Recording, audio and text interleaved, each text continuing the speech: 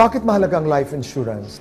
Yung experience pala na pag ikay nawawalan ng mahal sa buhay, hindi mo kaya mag-isa. Ang lungkot, sasadsad ka, gagapang ka, iiyak ka. Ang pinakamaganda sa life insurance, it makes life easier para doon sa mga naiwan. Katulad na lamang halimbawa, Manila Bankers Life. Para mong kamag-anak, para mong kapatid, na nariyan in your moment of grief. The best way to show your love is to assure your loved one that I will not only take care of you during your lifetime, but I will take good care of you in this lifetime and beyond. Boy Abunda po, para sa Manila Bankers Life, the best way to show your love. Okay. So, our topic for tonight, what is most 18 or multiple option super term? So, I hope ready na kayo. Ayan, for tonight. So, let's move on. Siyempre, pakilala muna natin ang ating brand ambassador ng Manila Bankers Life Insurance Corporation, which is, siyempre, no other than Boy Abunda. So, I hope, lalo na yung mga kapamilya dyan, alam ko maraming nakakakilala kay Boy Abunda. And I believe, malaki ang tiwala niya sa Manila Bankers Life. Dahil, syempre, may pangalan na ito si Boy Abunda pagdating sa kanyang industry na kinabibilangan. So, syempre, isa sa reason kung bakit siya nagpumayag na maging brand ambassador ng Manila Bankers Life Insurance Corporation, ayan, kumbaga masasabing matatag na at matagal na ang Manila Bankers Life since 1967. So, almost 53 years na in the insurance industry ang kumpanyang ito. And ang founding chairman is si Senator Hil Puyat. So ayan, nakalagay nga, more than 50 years of expertise in bringing protection and security to the Filipino family and seeks to provide innovative and affordable life insurance products. So ang company na to offers various life insurance products including group insurance that designed specifically to cater the needs of any organization. Kumbaga talagang forte niya ang mag-create ng mga insurance product for the group. Okay? And I'm proud to inform you that Manila Bankers Life is part of IMG group of companies. So, di ba? As an IMG member, dapat maging proud tayo kasi pag-aari ni IMG ang Manila Bankers Life. So, imagine, ang isang insurance company ay kumbaga ngayon lang nangyari na ang isang brokerage company ay nagkaroon ng chance na makabili ng isang insurance company. So, I believe, lalong bumilib kayo. I believe, lalo kayong bumilib sa ating company, which is International Marketing Group. Okay? So, one of the, company, ng group of companies ni IMG. Now, syempre, kaya kayo naging IMG member kasi may benefit kayong nakuha or meron kayong benefit na gusto. And gusto ko lang i-emphasize for tonight na ito ay, ang pag-uusapan natin, yung life insurance na exclusive to IMG members, which is benefit number 70 natin, yung magkaroon ka ng access sa most 18, kasi kahit sabihin mo na maraming Manila Bankers sa mga malls, ito ay exclusive lamang para sa mga IMG members kagaya natin. So, hindi ka makakakuha nito kung hindi ka IMG, hindi ka basta-basta magkakaroon ng access sa ganitong insurance, okay? And may mga iba pa tayong benefit. Pero yun nga, isa lang yan sa benefit natin being an IMG member. Now, syempre, isa-isahin muna natin yung mga pag-uusapan natin for tonight. So, isa na dito yung building a solid financial foundation and the X-curve concept, understanding the purpose of life insurance, how much insurance do you really need, why most 18, and syempre, sample of most 18 or proposals ng mga most 18. And syempre, daanan din natin ang aking most 18 account and a final test of a good insurance.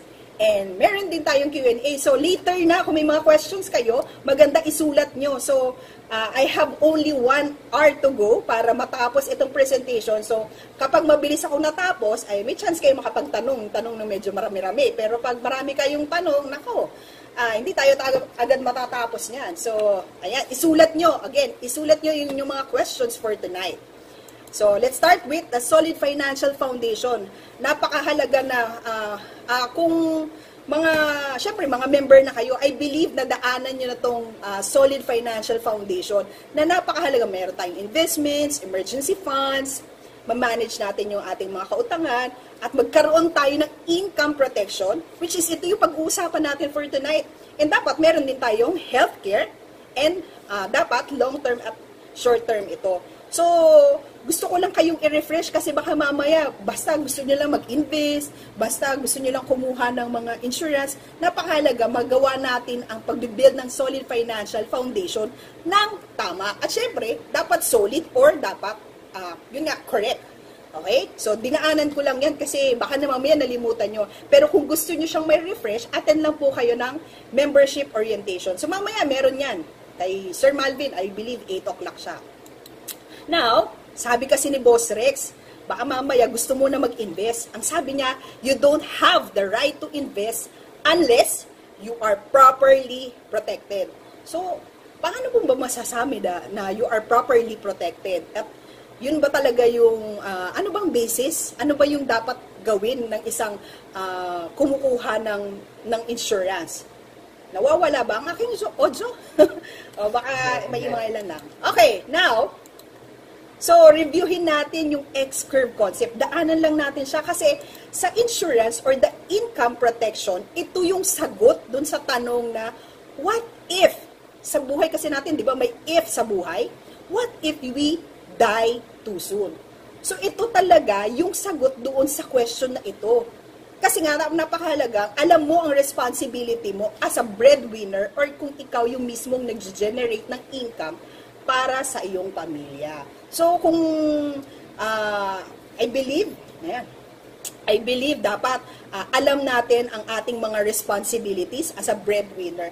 At yun, I hope hindi nyo nalilimutan na yung itong X-curve concept napakahalaga in getting a income replacement or insurance. Okay? So, yan. Marami kasi sa atin, ayaw kumuha ng insurance or takot sa insurance kasi hindi naiintindihan. So sabi dito, ang life insurance is in case you can't be there to catch them, make sure you leave a safety net. So ano ba yung safety net na sinasabi? Okay? So, ito yan. So, mas magandang ito illustration. So imagine, hyper na naman ako. Relax. So yan, imagine, ito ang ating life. Okay? So ang purpose natin, as a breadwinner. So, ito ay kadalasan mga tatay, mga, ano tawag nito? Mga kapamilya natin na nagsisikap na maging maayos o magkaroon ng magandang buhay ang ating pamilya. Ikaw ba ito? Ikaw ba yung breadwinner na wala kang ginawa kundi humayod araw at gabi para ma-provide mo yung luxurious or comfortable life para sa iyong pamilya? Kung ikaw ito, at imagine, kung nagsisikap ka para sa pamilya mo, tapos nawala ka, ganyan ang magiging senaryo ng pamilya mo. Kumbaga, kung ang pangarap mo ay magkaroon silang comfortable at luxurious life, pero hindi ka nagkaroon ng safety net, okay? So, which is yung life insurance, ganyan na mangyayari sa pamilya mo, babalik sila sa kahirapan. Or worst case scenario, baka, yun nga, baka mamaya dumating na sila sa point na palaboy na, yung mga ganun, o pinagpapasapasahan na ng mga, orphanage, di ba? Or ng mga kamag-anak mo. So, I hope, wag mangyari ito sa ating pamilya. Kaya naman, ang insurance ay i-design para just in case mawala tayo, hindi na maghihirap yung pamilya natin. Pero kung ikaw ay nakakuha ng higher coverage, magiging comfortable yung buhay ng iyong pamilya or luxurious. Kaya nga sabi sa Amerika daw, ang mga tao doon, pag merong family member, yung breadwinner nawawala or namamatay, may mayaman na pamilya. Pero dito sa Pilipinas, karamihan, talagang hindi nakapag-prepare, hindi nagkaroon ng insurance o healthcare. So, pag-usapan natin ng insurance kasi ito talaga yung topic natin for tonight. Even me, ayoko ng insurance kasi sabi ko, ano ba yan? Ang makikinabang lang naman yan ay yung mga taong maiiwan ko. So, I have this, ano tawag nito, yung may pagka-ano ako may pagka-selfish din ako na, magbabayad ako dyan para makinabang yung pamilya ko. Hindi, parang ganun Pero, na-realize ko yung kahalagaan ng insurance nung nagkaroon ako ng anak. At doon ko na-realize na, oo nga what if may mangyari sa akin o sa asawa ko at hindi kami nakapag-prepare ng insurance or income protection, paano ang anak namin? Diba? So, napakahalagang maintindihan nyo ang konseptong ito kasi nga, baka mamaya, disregard nyo lang siya dahil iniisip nyo malakas pa naman kayo. Hindi po habang buhay ay malakas tayo. Okay? Tatandaan nyo palagi na wala tayong kontrata kay Lord na magsasabing, oy, Jill, hanggang 90 o 125 years old, 123 years old. So nabalita kasi kanina may 123 years old. Walang may kontratang ganun. Walang assurance. So dapat talaga, as family, as breadwinner, mag-prepare tayo para sa future ng ating mahal sa buhay. Now, bakit ba talaga natin kailangan ng life insurance? So, isa-isahin pa natin. Siyempre, number 1, to protect our family if we die too soon. And siyempre, makapag-replace ng income. Alam niyo, dati hindi ko ito naiintindihan yung replace ng income. Pero, dun ko na-realize na, oo nga, kapag nagkaroon ka pala ng insurance, or nagkaroon ka ng insurance para sa pamilya mo, hindi na magugutom yung pamilya mo. Hindi na sila mag-iisip, paano na kami? Hindi na masyadong malakas ang iyak nila. 'Di ba? So, yun pala yung ibig sabihin ng replace your income. And syempre, to finance your children's education. So, kung ikaw may anak, 'di ba? Dapat mo talagang i-consider 'yan kasi what if mawala ka nga? Paano siya? Makakapag-aral pa ba siya? Yung pangarap niya maging doktor, yung pangarap niya maging pilot, na maging lawyer, matutupad niya pa ba 'yun kung sakaling mawala ka? 'Di ba?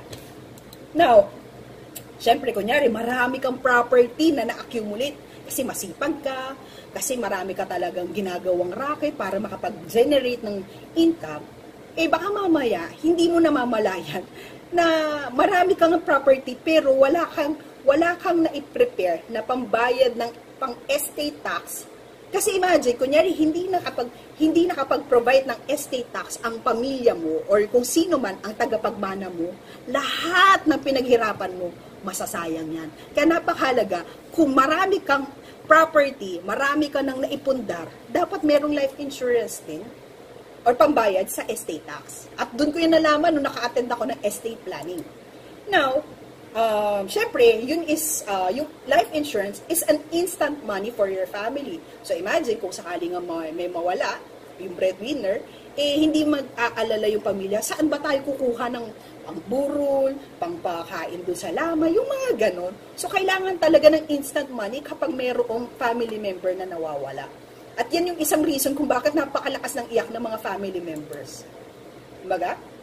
And syempre, to pay off debts. So baka mamaya, nawala ka na, tapos iniwanan mo pa ng malaking utang ng iyong pamilya. Kaya napakahalaga, magkaroon tayo ng life insurance para just in case tayo man ay mawala, bayad ang ating mga utang. So, ang ano lang nito summary, if you love your family, get yourself protected. Sabi nga nila, ang biro ito biro lang, hindi ko lang alam kung kayo ba ito o meron kayong kakilalang ganito na ang mag-asawa daw, ang tawag dito, ang misis, typical kasi ang madalas na breadwinner ay lalaki. So, ang misis daw hindi yan naniniwala madalas sa life insurance kasi iniisip niya, naku, gastos lang yan. Naku, dagdag ano lang yan, makakabawas yan sa budget natin. Pero, ang number 1 believer daw ng insurance ay yung mga taong nabalo. Tama ba yung Tagalog ko? Nabalo or widower. 'Di ba? Sila kasi yung nakaka-experience ng hirap kapag nawala ang breadwinner. Kaya talagang sila ang magiging number 1 believer na oo nga kung nakapag-prepare pala ng life insurance ang asawa ko, hindi sana kami maghihirap ng ganito.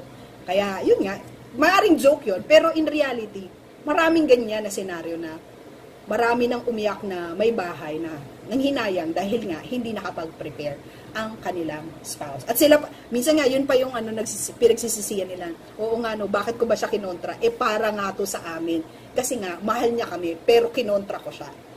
Okay? So, I hope na intindihan nyo ang simple concept, bakit ba natin kailangan ng life insurance. So, another topic is facts about life insurance. Kasi baka mamaya, ang alam nyo lang sa life insurance, pambayad lang. So, bigyan ko kayo ng some facts about life insurance. Okay, so there are many types of life insurance. Totoo po yan, sobrang daming klase ng life insurance. Pero, ayan, kadalasan pati, ang cost goes up every year because the risk of dying is higher as you get older. Pansinin nyo, kung kayo ay ngayon, bata-bata pa kayo, okay? Tapos nagpa-quote kayo, tapos after some year, nagpa-quote ka, tumaas na. Ganun po talaga ang insurance. Talagang tumataas po yan every year kasi nga, the higher the risk, talagang the higher the premium. Kaya, it's a privilege na habang bata ka pa, kumuha ka nito. Kasi nga, pag tumanda ka na, mas nagmamahal na siya. Okay? And syempre, yung cost niya, nagbabase yan sa iyong health. So kapag ikaw ay frequent smoker, marami ka ng opera, marami ka ng yung mga transplant, yung mga ganyan, so most likely, it's either ma-decline ka or hindi ka i-approve, or kung i-approve ka naman, masyado nang mataas ang premium coverage mo. Okay? And there is no such thing as free insurance. Huwag po kayo basta-basta maniniwala na libre ang insurance. Meron yan usually na nire-require na mga, alam nyo na dapat ito yung maintaining mo para magkaroon ka ng free insurance. And all insurance po ay term insurance. So pag-usapan natin later ang term insurance. Now, pakita ko lang po ito sa inyo, yung facts about life insurance, na yung term insurance, ayan, ganito siya. A type of life insurance which needs to be paid for every year at a very low premium.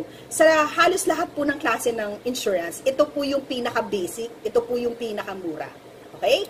Now, kung gusto mo naman na insurance na may investment, so ayan siya, maximize the growth of your money by investing it in yourself since you already have access to different investments. So, kasi dito sa IMG, talagang pinopromote natin na dapat tayo kumuha ng term insurance kasi nga napakamura lang yan eh. Pero if you're outside, usually ito ay ino-offer sa pangalang VUL.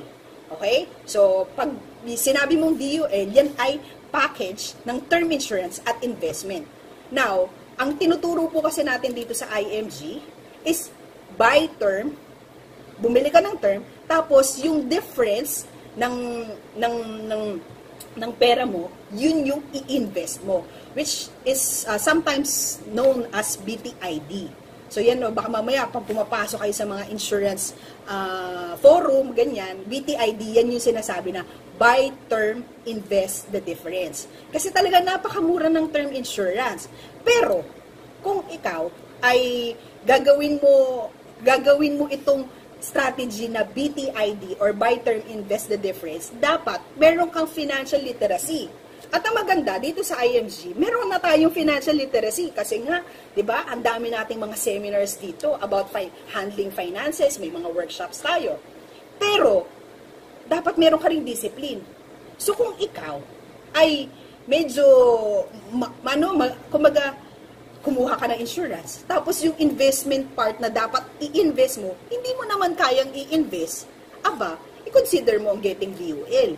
Pero, dito sa IMG, nagkaroon ka nga ng community ng investors and savers. So, imposibleng hindi ka magkaroon ng discipline. Unless na lang talaga, ayaw mo magkaroon ng discipline. Pero yun nga, gaya ng paulit-ulit nating sinasabi, mas maganda ang buy term and invest the difference. So, dito sa IMG, pwede natin yung gawin. Okay? So, ito yung mas magandang may offer natin. Kasi sa VUL, nakapackage yan. Hindi yan pwedeng, ito lang yung babayad ko dito, tapos ito yung sa investment ko. Hindi. Wala tayong control doon. Pero dito sa strategy na to, na ituturo ko later on, meron tayong control pagdating sa investment at term insurance. Now, it's important na you consider your options. Again, pwede ka mag-BTID or buy term invest the difference or mag-DUL ka. Pero again, dun tayo sa alam nating mas makakatipid tayo. At yun ang BTID. So, term insurance is cheaper. Now, syempre alam ko naman, ilan sa inyo gusto nang kumuha ng insurance or nag-iisip, Miss Jill, magkano ba dapat ang kunin kong insurance? Okay? So, ang basic na pagkuha ng insurance is dapat computein mo yung annual income mo. Tapos, i-multiply mo siya sa 10. Yan yung tinatawag natin na income replacement. So, para mas maintindihan natin, example, meron kang monthly income na 20,000 pesos. Tapos, i-multiply mo siya sa 12 para makuha mo yung annual income. So, it will give you 240,000. Now, i-multiply mo siya sa 10, that will give you 2.4 million. So, yung 2.4 million na yan, dapat yan yung income replacement mo or dapat yan yung life insurance coverage mo. So, may isip, bakit ganun? Bakit? Parang malaki. Alam niyo po ba na kapag mas malaki yung income mo, dapat mas malaki ang insurance coverage mo? Maring iba sabihin, naku, laki na nga ng income, kailangan po malaki insurance. Dapat nyo pong, mas maganda po maintindihan nyo yan sa workshop 2. Sa workshop 2, dinidiscuss about proper, about dyan sa invest, sa proper protection.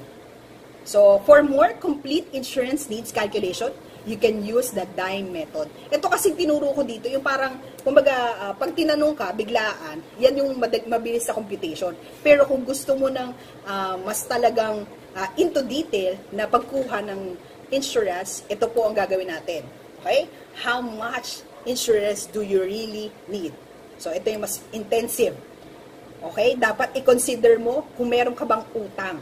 So, sa example na to, meron siya kunyari 200,000 pesos na utang. Now, dapat i-compute mo rin yung income replacement mo.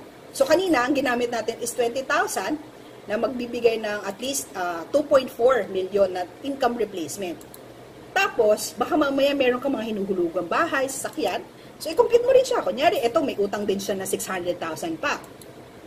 And, baka mamaya, itong senaryo na to, meron siyang anak na pag-aaralin o nag-aaral. So, assuming na 700,000 yung worth ng kids' education niya. So, kung kukumputin mo lahat to, the result or the total responsibility of the breadwinner should be 3.9 million. 3.9 million. So, kanina di ba 2.4 lang, 3.9 million pala. So, dapat itong income replacement na nga to, usually ginagawa talaga dito sa IMG. Combination yan yung income replacement ng mag-asawa. Ganun pa yung ginagawang strategy. Pero dito in this scenario, 3.9 yung responsibility ng isang breadwinner. At ito dapat ang insurance coverage na. So I hope pag-usapan niyo yan ng inyong spouse kung ano ba talaga, kung paano ba talaga makompute ang inyong responsibility. Okay? So I hope in this slide, natuto kayo. So, ayan, ang inyong total responsibility. Ang pagkuha ng total responsibility.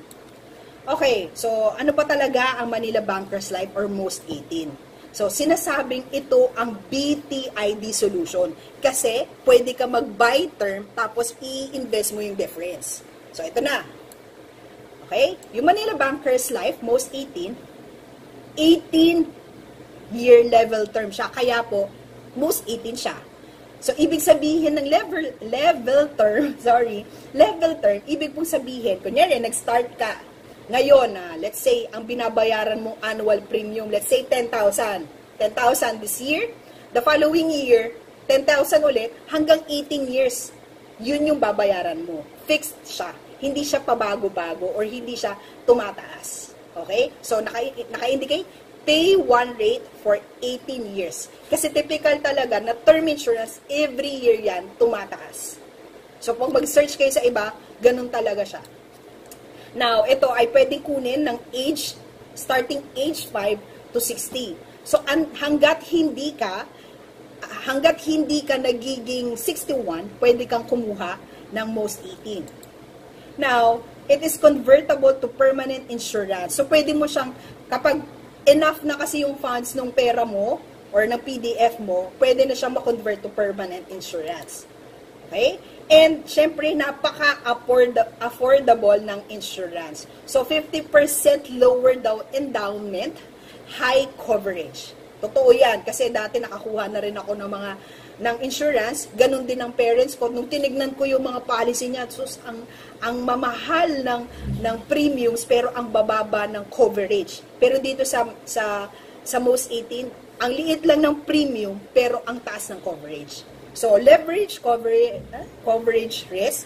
So, meron siyang cash value or savings or investment na ina-add sa coverage. So, example, kunyari, ang coverage mo ay 1 million, tapos meron kang naging cash value doon sa most 18 mo or savings or investment mo, let's say, umabot ng kalahating milyon.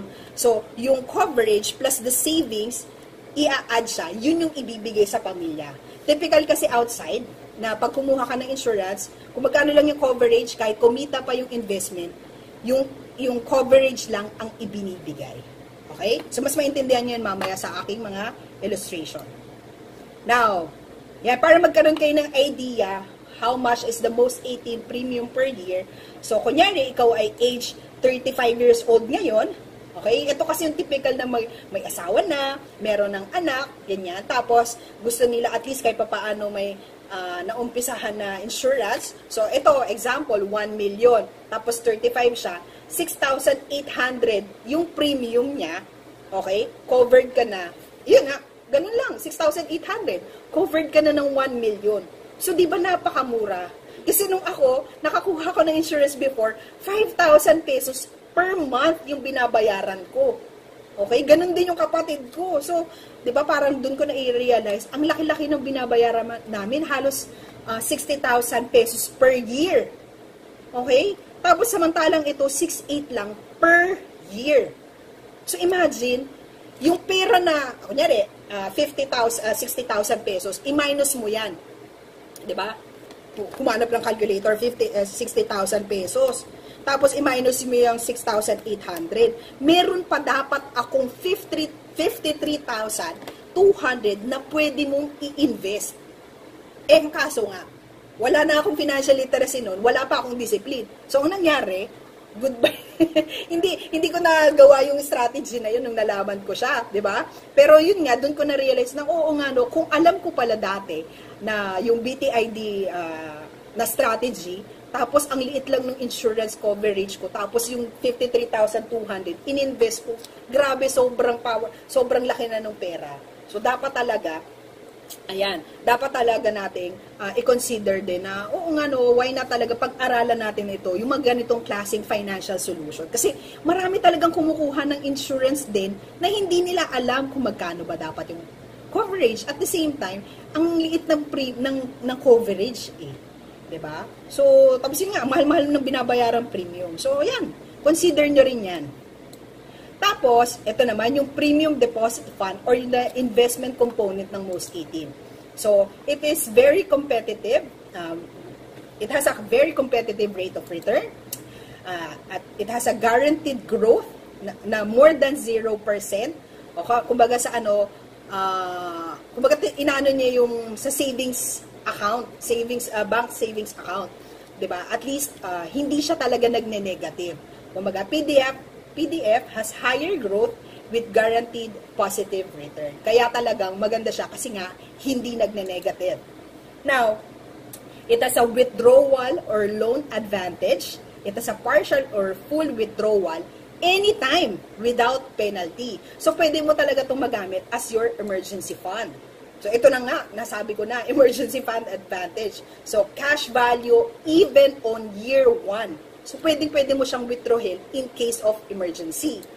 Now, flexible needs, kasi nga, it will serve as your future requirements for retirement. Pwede mo rin siyang i-design sa education, travels, or savings. And, maximum deposit is equal to face amount. So, ibig sabihin nito, kapag kumuha ka na, let's say, ng 1 million coverage, 1 million lang ang maximum deposit na pwede mong ilagay. Hindi pwedeng 2 million or 10 million. Okay? So, yun. And, PDF, payable to beneficiaries on death or to plan owner on termination. So, yung PDF nga, gaya na sinabi ko, a while ago, yung PDF plus yung premium, yung coverage, pagsasamahin siya, yun yung ibinibigay dun sa mga beneficiaries. Okay? And ito siya, pwede mo nga siyang i-design as retirement, as pension, as educational plan, as travel, travel plan, or yan, savings mo. So, marami talagang pwedeng gawing design dito sa MOST 18, kaya talagang very flexible siya. So, mamaya makikita nyo yung mga samples. So, ito na. Let's start with the case study. So, in this scenario, dinesign siya as income replacement. So, assuming na yung policy holder, meron siyang income na 20,000 pesos per month. So, kinumpute siya, lumabas na 2.4 dapat yung insurance coverage niya. Tapos, yan yung kinonsider niya dapat makapag-save and invest 20% of 20,000 pesos. So, dapat at least 4,000 pesos yan or 48,000 pesos yan per year. Okay? Nagets nyo ba? 4,000 times 12 po yan, kaya mayroong 48K na amount. So, ito example. Diba? Ito, kumuha siya ng coverage na 2.4 million. Ayan siya, 2.4 million. Tapos, yung annual premium niya lang is 13,704. Okay? Tapos, ang age niya, 30 years old. So, yung premiums niya na 13,704, kaya siya naging 14 kasi may 500 na policy fee. So, the following year na, naging 13,704. So, 18 years siya, di ba? So, yan. Ang ginawa niya, every year, nagbabayad siya ng premiums niya. Okay? Ang total, 864,000. Okay? Tapos, yung premiums na binayaran niya is 247. Now, yung lahat ng susobra doon sa 48,000 niya, diba? 48,000 minus the premium, ito yung napupunta doon sa investment niya. Ito yung mag-generate ng income. Na assuming na at 12% rate, okay? So, ito yung magiging parang pinakakita, okay? So, kung 2.4 million yung coverage niya, tapos, on the third year, example, third year may nangyari sa kanya, ang 2.4 million, plus yung 128,000, kaya siya meron siyang death benefit na 2.5 million. Nakita nyo? Kumbaga, yung coverage plus yung kinita ng investment niya, pinagsama, kaya meron siyang death benefit na 2.5. So, anytime na may mangyari sa kanya during his lifetime na nagbabayad siya, so, kunyari, on the 16th year, may nangyari sa kanya. So, yung 2.4 plus yung kinita, yun yung mapupunta. Kasi talaga sa iba, coverage lang yung nakukuha. Kahit pa kumita yung funds, ito lang ang nakukuha, yung coverage lang. Pero dito sa MOST 18, yung kinita ng investment plus the coverage, yun yung makukuha as death benefit. Okay? Now, sa scenario na to, ang ginawa is pinagpatuloy niya. Gusto niya pa tuloy-tuloy. Pero pagdating ng year, 'di ba 18 years fixed premium, 13,704. Pagdating ng 19th year, syempre iba na age niya niyan, mas mahal na siya. Mas mahal na yung premium niya. Pero fixed pa rin siya, 37,200 na by that time. So, naguhulog pa rin siya ng 48,000. Yun talaga yung gusto niya kasi nga, inaano niya yung 20% of his income. So, ganyan yung scenario. So, by that time, he reached 48, meron siyang 2.7 million. Kung namatay man siya, ito yung maiiwan sa pamilya. Pero, dahil nag-ipon siya, dahil may investment, ito yung mapupunta sa kanya. So, yung parang kumbaga, living benefit niya. Yan yung makukuha niya. Yung parang, nag-ipon lang talaga siya. Parang yan yung napunta doon sa savings account niya. Pero dahil may investment component at kumikita, yan yung nangyari doon sa pera niya. Yan. So, ang ginawa nito, hanggang age 60, naghulog siya na naghulog. Tapos, di ba ang sabi, income replacement. Gusto niya, on his 61 hanggang 64, meron siyang makukuhang 960,000 pesos every year. So, kumbaga parang siyang pensyonado na. Okay? Gusto niya magkaroon ng monthly pension na 80,000 pesos. Yan yung parang pinaka-income replacement niya. Kaya 960,000 yan. So, at the end, pagdating ng age 64, meron siyang 11.7 million. Okay? So, Huwag po kayo masyadong matutulala. Marami pa tayong example. Next sample naman. So, this case study naman, pakita dito yung premium flexibility. So, ibig sabihin, hindi fix yung premiums na, yung pera na hinuhulog niya. So, sa scenario na to, siya ay age 30, tapos ang annual premium niya lang sa 1 million coverage ay 5,710. Okay? So, ito lang yung babayaran niya, every year, 5,710. Again, may 500 pesos dito, kaya mataas yung unang year. Okay? So, 5,710. So, total of 103,280. Tapos ito, on first year, naghulog siya ng 44,210. Hindi ko alam kung bakit butal, basta yan ang example. Now, the following year, medyo konti budget niya, 30,000 lang. Pero on the third year, wala siyang pera. Maybe nawalan siya ng trabaho, umuwi siya. Tapos on the fourth year, ay, Jill, maghuhulog ulit ako. Meron ako sobra ditong 20,000 pesos. Tapos, gano'n na naman. Naku, nahirapan na naman siya siguro maghanap ng trabaho. Maybe nagkasakit. Ayan. So, hindi talaga fix yung hinuhulog niya. Pwede niyo po yan gawin. Kung gusto mo nga monthly, gawin mo yan, pwede rin. So, depende sa'yo. Kung isipin mo talaga siya as your savings account. Pero, ang maganda kasi sa kanya, kahit hindi ka nakakapaghulog, dahil sobra naman yung pera mo dun sa PDF mo, hindi nalalaps yung policy mo. Hindi nalalaps. Kaya napakaganda na itong MOST 18 kasi basta sobra yung pera mo, hindi siya maglalaps. Anti-lapsation nga siya eh. 'Di ba? So ito yung scenario. Tapos ito pa matindi. Nag-withdraw pa. Nagkaroon pa siya ng withdrawal. Wala na nga ipinasok on the 5th year. Nag-withdraw pa ng 20,000 on the 6th year. On the 9th year, 10,000. On the 11th, 12th year, 30, and so on and so forth. Total ng withdrawals niya, 100,000 pesos. Tapos, ang hinulog niya lang, 184. So, 84,000 na lang halos. 84,000, tapos ibinayad pa to dito sa premium. So, imagine, dapat wala na siyang pera, may utang pa siya dapat. Pero dahil nga may investment component, pagdating dun sa year 18, nagkaroon pa siya ng at least 332,000. Tapos, anytime na may mangyari sa kanya, merong guaranteed 1 million yung family niya. Tapos, i-add lang yung, yung kinita ng investment niya. Ganun siya. Kaya kung mapapansin nyo ito, 1,164,399. Yun yung makukuhang death benefit ng kanyang pamilya.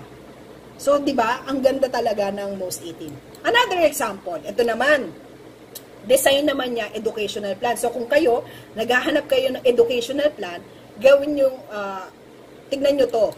Okay? So, sa strategy na to, let's say, kunyari, yung tatay, 30 years old din, tapos ang gusto niyang insurance coverage lang, 5,710 or 1 million.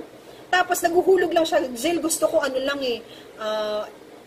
years to pay lang. Pwede mo siyang i-design na gano'n. 5 years to pay lang ako maghuhulog. Hindi, ayoko ng 18 years, ang tagal. Pwede ba yun? Oo, pwede po. So ito, every year gusto ko 60,000 lang. Mag-i-issue na ako ng cheque sa'yo.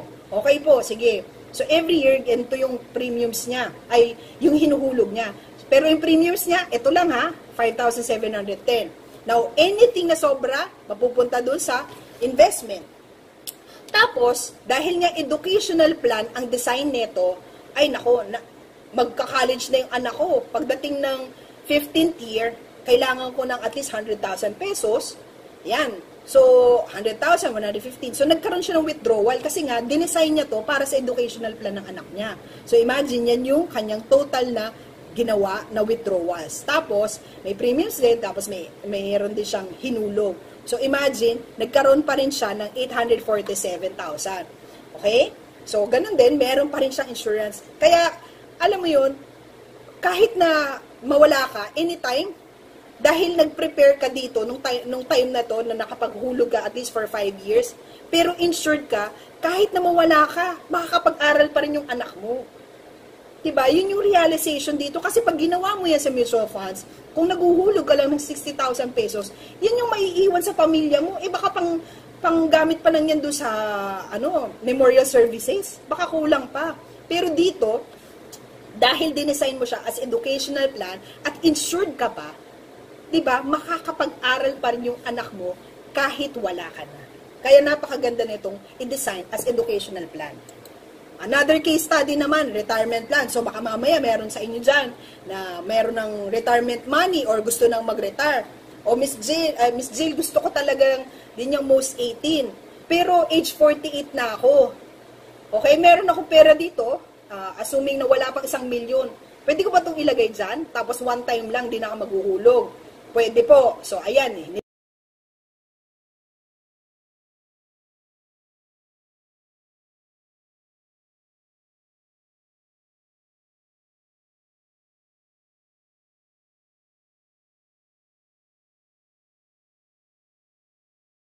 Ng age 61, meron akong withdraw na 300,000 pesos. So first, 61, 62, 63, hanggang age 65, gusto niya magkaroon pa siya ng withdrawals. So ganyan po yung scenario. Pero imagine, nagkaroon na siya ng withdrawals, nakapagbayad pa siya ng premiums niya, okay? Tapos one time lang siya naghulog, at ito yung possible na maging return ng money niya. Okay? At yun nga, gaya ng sinasabi ko palagi, anything na may mangyari sa'yo during the period na to, meron at merong maiiwan sa pamilya mo. Kaya napakaganda niya rin as retirement plan. Kasi hindi mo talaga masasabi kung hanggang kailan ang buhay mo. Swerte mo, umabot ka ng 123 years old. Diba? So, yun yung maganda talaga.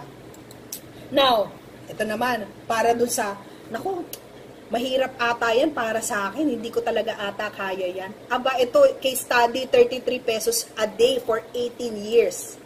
Aba, magkano lang yan? 1,000 pesos lang yan per month. That's 12,000 pesos per year. So, imposibleng hindi mo kayanin yan. Kaya mo nga mag-yosi. Kaya mo nga mag-burger. Diba? Ngingiti-ngiti ka dyan, Tess. Diba? Kaya mo nga gumastos ng more than 100 pesos a day. Hindi mo pa makakayanin ng 33 pesos. So, imaginein mo, yan na lang yung kaya mo talagang ipunin. Gaga pa, meron namang 1 million ang pamilya mo anytime na may mangyari sa'yo. Tapos, napakababa pa ng insurance coverage mo. And, ang maganda doon, 33 pesos lang ang inipon mo. Pero, kalain mo, kunyari, 30 years old ka nag-start. Tapos, nag-age ka ng 47, aba, hayahay ka na, boy. Hayahay ka na, Mark, Monponbanwa. Ayan, ganda ng ngiti ni Sir Mark. Diba? Kahit 33 pesos, it can go a long way. Pero in this scenario, ayan, ginawa niya, aba, na-addict, nagustuhan niya mag-ipon, ay, masaya pala to, kahit pala pa 33 pesos a day, pwede pala. O, ito naman, scenario niya. O, diba? Kung kanina, tinuloy niya, so, meron na siyang pera kanina, di ba? Ang ginawa niya, hinayaan niya na lang yung pera niya dun. Tapos, ayan, naghuhulog pa rin siya, na-addict siya, 1,000 pa rin per month. Or, bahala ka nga kung magkanong strategy gusto mo, 12,000 a year ba, ang isang bagsak? Depende sa'yo. So, ayan, meron pa rin. Tumaas man yung premiums niya, pero hindi pa rin ganun kataasan. Pero, kung titingnan mo, lumalaki yung pera niya. At least, meron siyang 2.7 kesa meron siyang sakit sa may diabetes siya. Baka kasi pinili niyang mag-soft drinks kesa magtabi ng 33 pesos a day. O kaya mas pinili niyang magkaroon ng lung cancer. Diba? Kasi nanigarilyo. Natatawa si Sir doon, no? Siya ang kulit talaga nito ni Miss Jill. Ayan. So, meron talaga tayong imposibleng hindi talaga natin kaya mag-ipon. It only requires discipline. Pero wala ka ng excuse para hindi mag-ipon, hindi ka na mag-invest, or hindi ka magpa-insure. Ano ka ba naman? Diba? So, napaka-affordable niyan at talagang napaka-powerful netong most 18. O, ito naman, single pay for 30 years old. So, kunyari, ikaw ay isang bachelor. Yan, bachelor ka. Tapos, yun nga, dahil bachelor ka, single ka, 30 years old ka, tapos wala kang pinaglalagyan ng pera mo, single ka nga, so wala kang pinagkagastusan, meron kang 103. Tapos, Miss Jill, gusto ko mag-start kahit 1 million. Okay, o, sige, 5,710 lang yan per year. Tapos, ayan, isang beses lang siya nabulog. As in, hindi na niya parang, dyan na yung pera ko. Sa'yo na muna yan. Bala ka na dyan. Pero gusto niya magkaroon siya ng insurance. Kasi malay mo, mahalaga sa kanya din ng kanyang mga magulang, okay? Para anything, mayroon siyang maiwan para sa pamilya niya, kahit hindi naman siya nire-require. Diba? So, at least, pagdating niya ng 47, malamang meron na tong asawa at mga anak. Diba? meron siyang at least kalahating milyon. Yun yung maganda. Na imagine mo, 103, imbis na pinatulog mo lang yan sa savings account, o kaya ininvest mo yan sa mga, pampaputi, kagaya ko, dati nahilig din ako dyan. So, mawawala yung value ng pera mo, pati baka mamaya sa mga gadgets mo lang yan nilagay eh. 'Di ba? Yung 103 na yan, pwede yung maging millions pa or more than daang libo pa in the near future. So, dapat talaga paghanda. And ito naman, ang scenario naman to, at medyo big time to na single. Meron siyang 1 million. Tapos wala siya. Kunyari, let's say, itong taong to, age 30 siya. Tapos, kunyari ang scenario, meron siyang nakuhang pamana 1 million. Imaginin mo, nakakuha ka ng pamanang 1 million. Naku, saan ko yung nilalagay? Ay, naku, mukhang okay, dalhin ko to sa ING. Tutulungan nila ako. So, ang ginawa niya, dahil hindi siya masyadong maalam pa pagdating sa investment, Miss Jill, gusto ko ilagay ko lang muna yung pera ko na 1 million dyan. Gusto ko rin insured ako. So, anytime may mangyari sa kanya, merong insurance, tapos, yung money niya, nag-grow. So, sa scenario na to, yung 1 million niya, after 18 years, naging 7.3. Okay. Di ba nakikita nyo na yung pera niya, from 1 million, naging 7.3. Pero again, kung gusto nyo naman niyang withdrawin anytime, pwede po. Okay? Pwede nyo siyang gawin. Okay? So, yan. So, eto naman, mamaya ko na po sasagutin yung mga ilan sa katanungan ninyo. Ayan, para matapos ako agad. Ayan, sa scenario naman na to, age 60 na siya. Oh, age 60. Kaya kung ikaw ay age 60, patawid ka na ng age 61, huwag mo nang i-miss kasi nga, hindi ka na makakuha ng insurance. Pero ito, nalaman niya, uy, swerte, nalaman ko pa. Meron pa pala akong chance. So, ang premium niya, for 1 million ay 40,100. Still mura pa rin yan. Annual yan.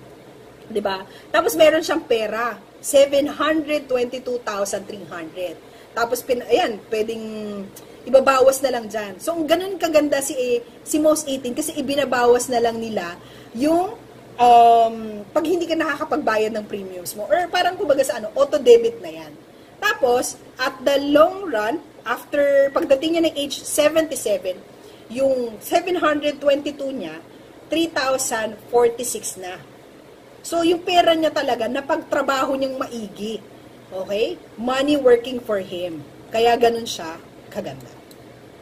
Ito naman, for retiree. Daming sample, no? Para, ayan, ma-maximize natin ang learning for tonight. Tapos ito, 60 siya. Tapos assuming na nakakuha siya ng lump sum, meron siyang 1 million. Na kunyari, dahil matagal ka, loyal ka sa company na to, meron kang 1 million. Ayan, tapos naganap siya ng pag-iinvesan. Tapos inilagak niya sa Most 18. Tapos ganun din, after 18 years, nag-grow din ang kanyang money. So ganun. Nothing to worry. Pag mahaba buhay mo, ikaw mag-e-enjoy. Pag nawala ka, mag-e-enjoy naman o hindi naman iiyak ang pamilya mo kasi may naiwan ka for them. And hindi ka masyadong mabibigatan kasi ang mura ng premiums. Kaya siya, ganun kaganda. Tapos, when it comes to investing, talagang mas nire-recommend ko siya. Kaya pag may nagtatanong sa akin, Miss Jill, pagkatapos ka mag-Kaiser, anong next? Next po, mas maganda, sunod nyo Most 18. Bakit hindi na lang po mutual funds? Kasi po, at least, ito pong Most 18, hindi siya nagne-negative. Okay? So, ito namang scenario na to, GSIS retiree, specific. Ayan. Tapos, meron siyang 1 million. Okay? Yung 1 million niya, gusto niya, ininvest niya. Pero, ginawa niya, every year, kumukuha na siya. Kumaga, kumukurot-kurot na siya doon sa pera niya. Imagine, yan 192,000 pesos yan. 192. So, kung i-deduct mo yan, ito na lang talaga yung pera niya. 232,000. Kung may calculator kayo dyan, check nyo rin. 'Di ba? Pero still, kahit nagbawas na siya, paano pa yung 192,000 times 4? That's 768,000 pesos na naggalaw na niya, na nakuha na niya. Pero dito sa scenario na to, dahil nga may investment component, at the rate of 12%, meron pa rin siyang 697,000. 'Di ba? Kumbaga, itong retiree na to, in-enjoy niya talaga yung pera niya. Hindi niya hinayaan na basta mag-enjoy lang yung pamilya niya, kundi siya talaga mismo ang nag-enjoy dun sa 1 million or sa retirement money niya. Okay? Now, most 18 po is for everyone. Okay? So sabi dito, it is a 3-in-1 life insurance, investment, and emergency fund. And it's easy to understand. Okay? Naintindihan nyo ba? O hindi nyo naintindihan? Hindi, naintindihan nyo yan. Ayan, yung nag-thumbs up. Thank you, Mark. Ayan, may fun ako. Ayan. Tapos, it is an urgent requirement. Ayan. Tapos, easier and cheaper to start building your future. Kaya alam nyo, marami na rin akong napa-sign up for most 18 na kahit nasa ibang bansa. Napakadali kasing gawin. Napakadaling mag-apply. Eh, napakamura pa. So, ang scenario, what if wag lang ako, what if we die too soon? Ito ay problema, syempre. Who will take care of our family? Sino nga ba? So, ito, ang sagot dito, most 18 will provide instant cash to your family if you die too soon. Diba? So, dahil nga, meron siyang insurance, meron kang instant money. Okay? Kung nag-avail ka ng most 18. Now, what if naman if you live too long? So, saan ako kukuha ng money ko to spend? Dahil nga, ang most 18 is designed to be a high-yield investment over the long term for use when you live too long. Kumbaga, talagang meron kang money na magagamit or mai-spend nang hindi ka mag-worry kung saan mo kukunin. Kasi nga, nakapag-prepare ka. Hindi ka manghihingi sa anak mo. Hindi ka manghihingi sa mga kapatid mo. Diba? So, yun yung talagang importance ng nag-prepare ng maaga. Wala kang sakit sa ulo. At hindi ka rin magiging sakit ng ulo kasi nga may sarili kang pera. So, what if naman I have emergencies? So, where will I get my cash? So, sabi dito, most 18 is designed to be good depository of your emergency funds. So, instead na ilagay mo sa savings account yung pera mo, why not consider put it in most 18? Kasi nga, withdrawable din naman siya anytime, pero insured ka. Yun yung advantage niya. Tapos, mas malaki yung return. Funds in PDF are withdrawable even on the first year. Okay? So, what if I forget to pay? So, sakit ko rin to. Talagang nagiging malilimutin ako. Pero, imagine mo, kapag ganyan ang scenario, marami talagang term insurance na naglalapse. Kasi every year talaga binabayaran ng term insurance. Pero kung malilimutin kaya, talagang magiging hassle. Pero kapag most 18, basta sinusobrahan mo yung pera mo, hindi ka kasi maglalapse. Kasi nga, yung excess payments mo dun sa most 18 are deposited to PDF. Tapos, yung premiums mo na due sa most 18 are withdrawn from PDF. Again, yung PDF, yung investment mo. So, kung yung investment mo na yan ay sobra-sobrang pangbayad, hindi ka maglalaps. Ganun lang. Hindi ka maglalaps basta sobra-sobra ang pera mo dun sa PDF. So, ito naman ang scenario. What if the investment loses money? Okay? So, takot kasi akong malugi, hindi ako makakatulog. Okay, ang most 18 nga po has guaranteed positive growth.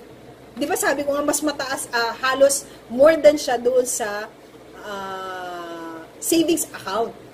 Pero, ayan, minimal annual gain equals to savings account. So, yun yung pinakamababang pwedeng kitain ng pera mo.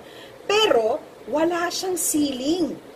Ibig sabihin, reasonable to expect 12% kasi meron talagang investment na nagpe-perform, let's say 30%. So kahit na kumita yun ng 30%, yun yung makukuha mong gain.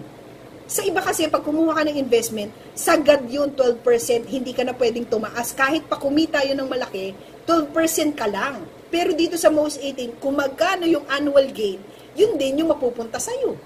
So diba, mas maganda talaga siya. Now, naulit.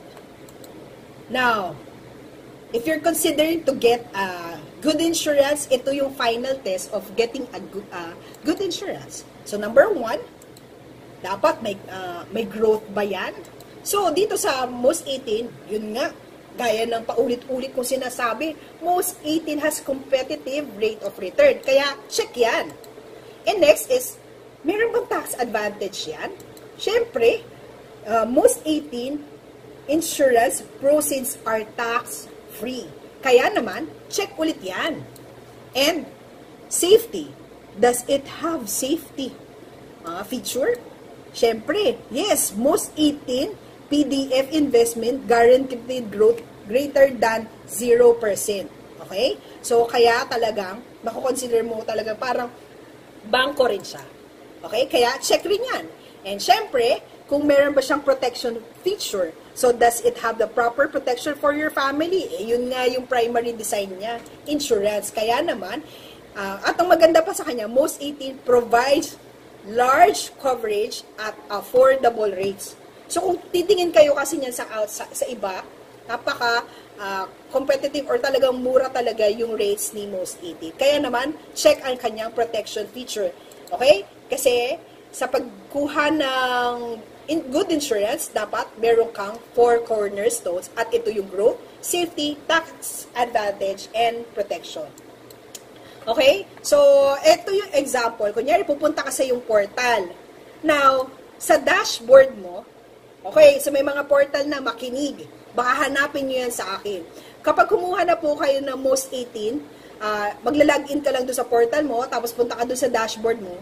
Under that, makikita mo yung kumuha ka na ng most 18, meron kang, view OPMS. So, para rin siyang Kaiser, meron din siyang sarili niyang OPMS. Okay? So, ganyan yung itsura ng sarili mo. Dun, ganito yung makikita mo sa iyong dashboard. Okay? Now, to access your policy, log in using your email address and password. So, ganun din. Ayan. So, ito yung sa scenario. Tapos, pag clinic mo tong login, makikita mo na itong policy mo. So, nakalagay dyan yung policy number. So, every time na magdadagdag ka or parang top up mo, yung policy number lang ang kailangan mo para mabuksan mo ang iyong policy. So, makikita mo na rin na pwede ka na rin magbayad doon, pwede ka na rin mag-ano doon, mag-view mo lahat about your policy. Okay? So, kung gusto mong mag-start ng most 18, magkano ba yung pinaka-minimum na pwede mong umpisahan? Actually, pwede ka mag-start talaga ng minimum plan na 250,000 na coverage. Pero sa scenario na to, ang nilagay nila Sir Malvin ay 1 million. So, kung age 20 ka, tapos gusto mo ng 1 million coverage with investment na yan, okay? 5,380 lang per year. Plus one-time policy fee na 500 pesos. One time lang. One time. Tapos, meron siyang required na at least 6,000 minimum na PDF. So, kung gusto mong gawing ang PDF mo ay 100,000 pesos, walang problema. So, ang total na babayaran mo for initial transaction is ito, 5,380 plus 500 plus 6,000. That would be 11,880. Makakapag-start ka na ng most 18 mo. For age 30, ayan naman, 12,210. Again, meron siyang minimum na PDF, 6,000 pesos. Ganun din, sa age 40, so sa yearly niya, 9,070. 1 million din yan. Tapos, minimum PDF is 6,000 pesos.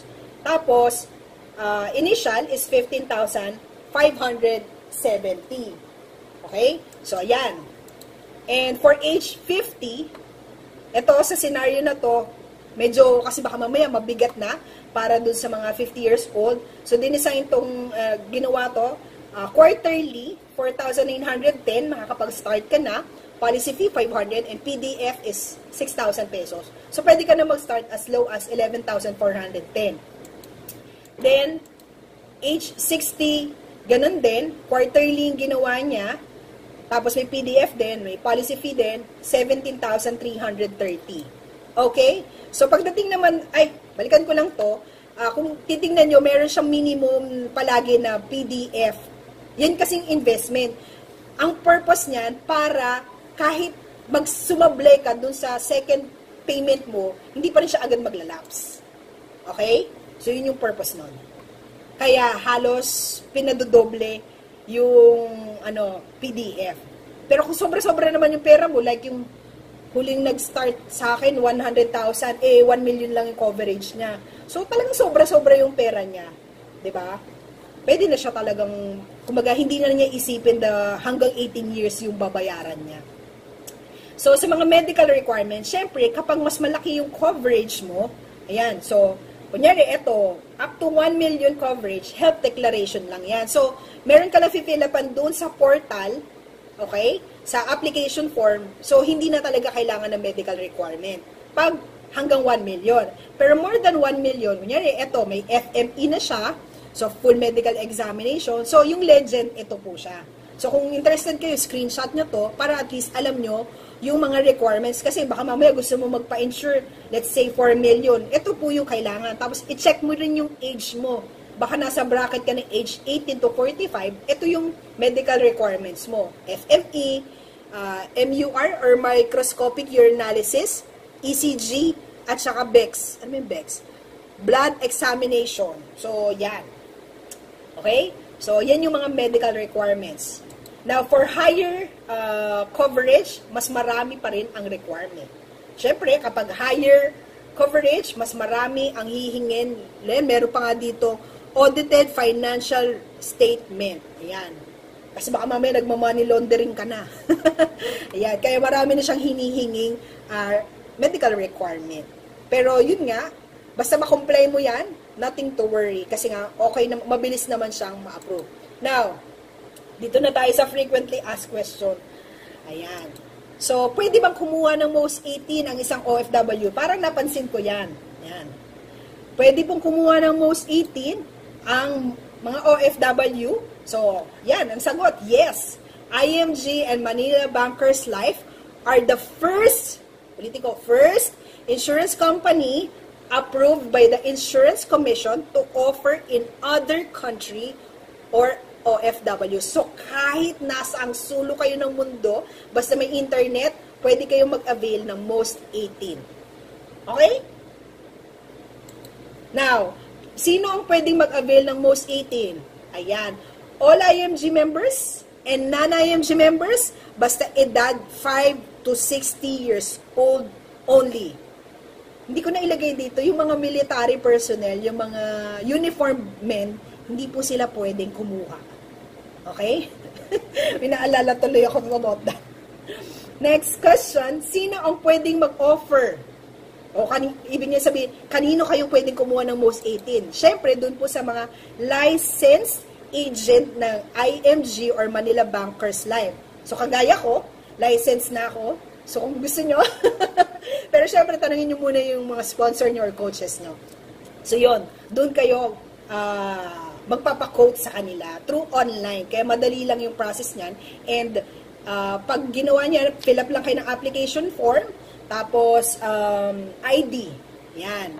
So, kung wala naman kayong sakit, di okay, mas madali. At saka kung mababa lang naman yung insurance coverage, no, madali yung processing niya. Okay?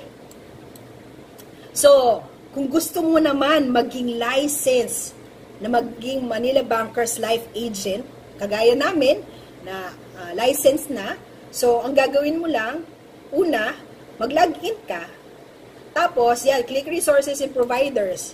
Yan. Tapos, under providers, click Manila Bankers Life Insurance Corp. Yan.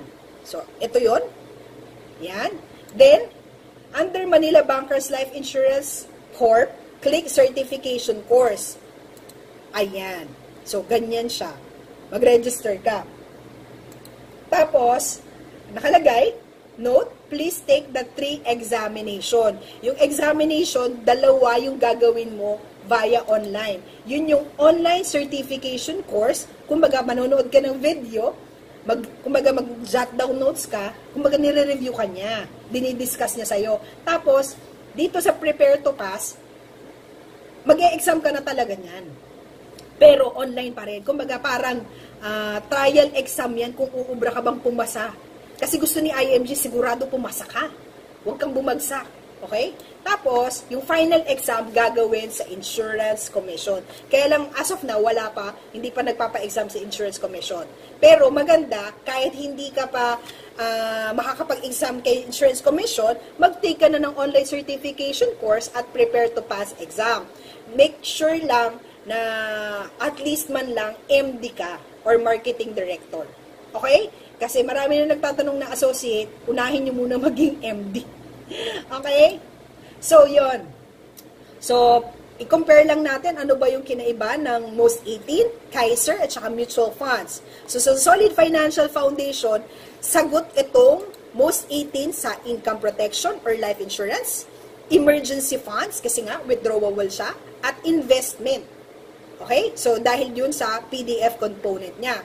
Now, yung Kaiser naman kasi, meron kasi siyang healthcare. Meron din na rin siyang insurance or income protection at investment. Kaya nga, pag tinatanong kami as coach, ano ba dapat unahin? Kaya nire-recommend talaga natin na unahin yung magkaroon ng healthcare, which is yung Kaiser, kasi nga 3-in-1 na rin siya.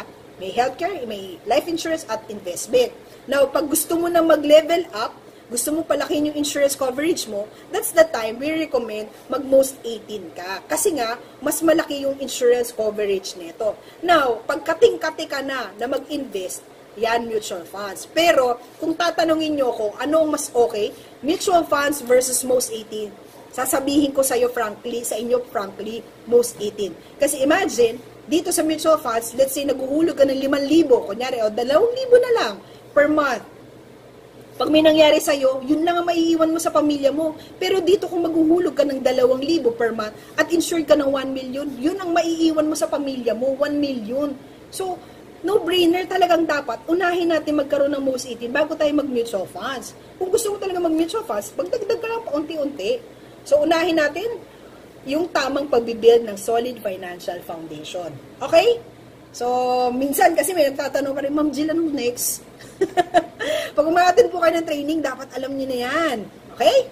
And, syempre, basahin natin ang letter ni life insurance policy. So, imaginein mo, ikaw to. Dear Jill, I am your life insurance policy. You and I have similar purposes in life. It is your job to provide food, clothing, shelter, schooling, medicine, and other things for your loved ones. You do this while I lie in your safety deposit box. I have faith and trust in you.